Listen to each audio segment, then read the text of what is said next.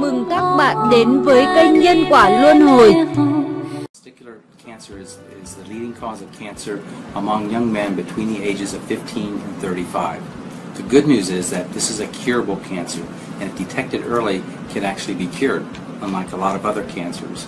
Now, in order to know what you're looking for, you first need to understand what the normal anatomy of your testicular sac is.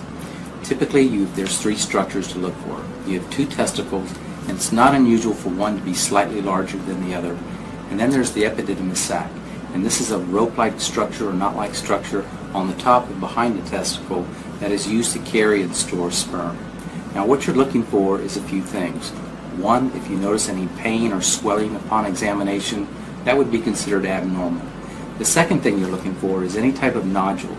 They could be the size of a pea, or kernel of corn, or even a grain of rice.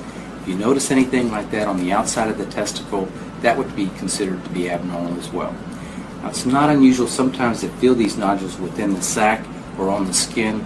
These typically aren't related to testicular cancer, but nevertheless, if you feel anything, it should be examined by your primary care physician or a specialist, such as a urologist. So I hope this answers your question about what specifically to look for when you do your monthly examination, and I hope this helps. Thank you. Ha ha ha，问什么的所